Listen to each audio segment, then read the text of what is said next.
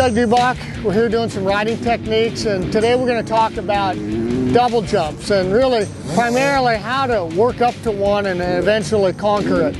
It's something that not a lot of people like to think about, deal with. A lot of guys are just better at it. They have got kind of this innate sense of how far to jump and whatnot, but we're really here to help you with some technique and how to get there. One of the first things that I like to tell everyone is to be warmed up. Go ride some laps and get ready and used to your bike and feeling comfortable with the amount of traction there is that day and what your bike's behaving like, just everything, so you really get a sense of what's going on as you're approaching the jump.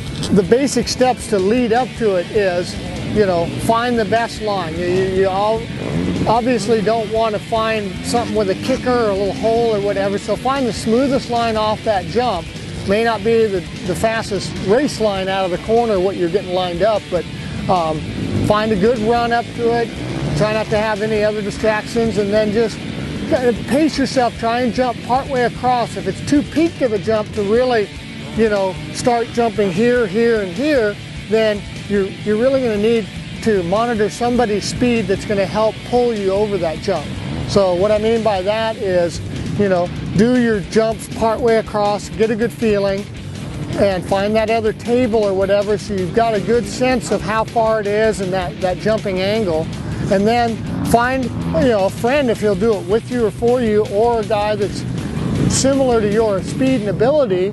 And if he's doing it, that's the guy you want to follow behind. So it helps in a couple ways. It helps you to get the speed, and it helps you to see where he's going.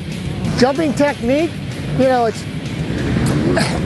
it's that neutral position on the bike. You always want to be, wherever you're riding, whether corner, straightaways, whatever, you always want to be kind of head in line with the front forks. As if those forks came up, you want to rest your head. That's the neutral position. As you're going up to a jump, and I'll get a little bit elementary here, but as you're going up to a jump, you've got to let that bike come up. Your body is always in a fairly neutral vertical position, so as that bike is climbing the face of that jump, you may not even realize this, but you're letting the bike come up towards you, and then as you go off the jump, partway in the air, you're back to that kind of neutral position.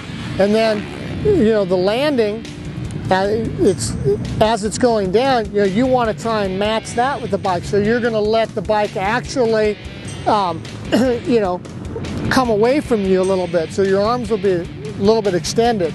A lot of people ask, well, how do I get that bike angle or that trajectory right?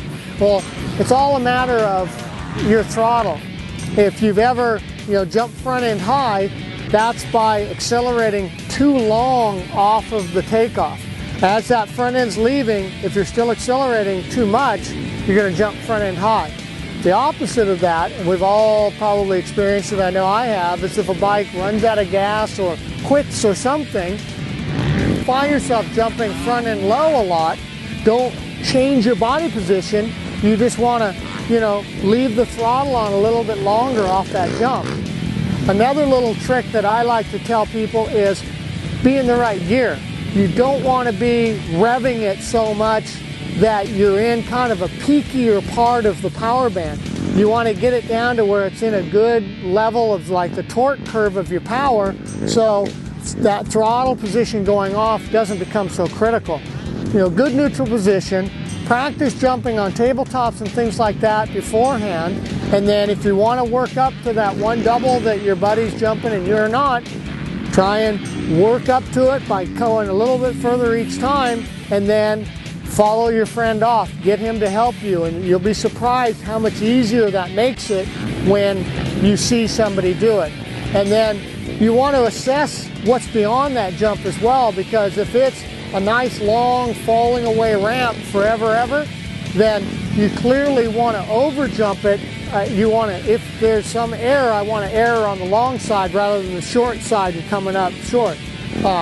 If there's a corner right after it or some other obstacle, and you want to kind of change your strategy, you may want to give yourself a little more time, another week, a month, whatever, before you tackle a jump that you've really got to time real well.